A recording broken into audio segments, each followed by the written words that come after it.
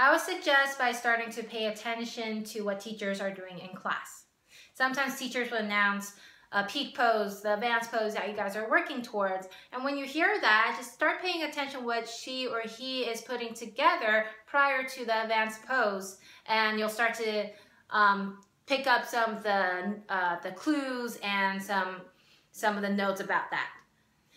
Case study, for example, if you're working towards Bakasana or crow pose, it's an arm balancing pose that requires a lot of arm strength, core strength, upper body mobility. So you can probably start thinking of poses that will stretch out your shoulders, strengthen your upper body, strengthen your core.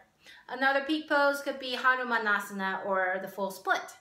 You'll probably want to choose poses that will help stretch and warm up your hamstrings and also to stretch and warm out your quadriceps, such as lunges, and for the hamstrings, such as triangle pose or pyramid pose.